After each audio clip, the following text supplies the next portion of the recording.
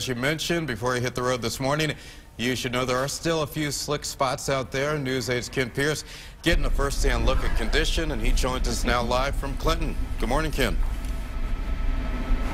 Good morning, Keith, and I gotta say Clinton is one of the slickest spots out there. We're seeing some roads that still have not seen a plow. Now, we've seen plows out. We were just behind one a minute ago, so they're out there starting to clear these roads, but for right now, if you're heading out, you might encounter something like this, where, yeah, you got 2-3 inches of snow on the road right outside your door. Now, the main roads, they've already been cleared. The highways are certainly no problem, but you could encounter things like this. Now, this is still 2-3 inches of snow. It's not a question of not being able to go. You're going to be able to get out of your driveway or parking lot just fine.